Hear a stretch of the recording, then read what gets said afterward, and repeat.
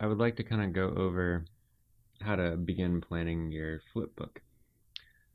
So you're going to do it on a post-it note, um, and you're going to create 10 thumbnails that are kind of the major states of this animation. So you'll notice that these aren't square, even though a post-it note is square. The usable section of the post-it note is kind of more rectangular because the adhesive covers at the top. Now, I don't want you to do anything too complicated. I just want you to pick a simple shape and make it do something.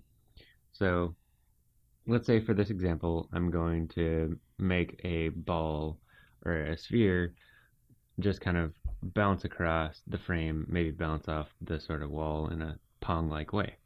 So maybe over here, I'll start from up high and I'll take the ball.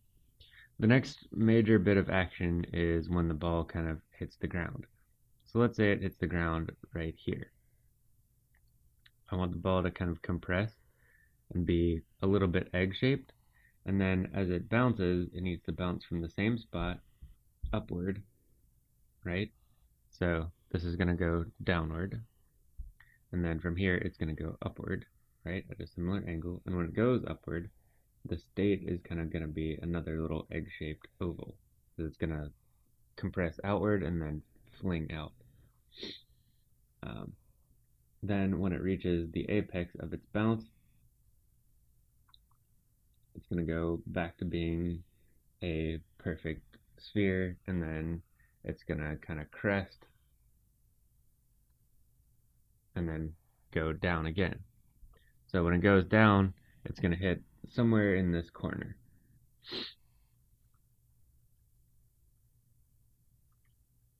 So when it hits in this corner, it's going to compress again and then bounce again. So when it bounces again, it's going to go off of the corner, right? So when it hits the corner, it's going to have another compression,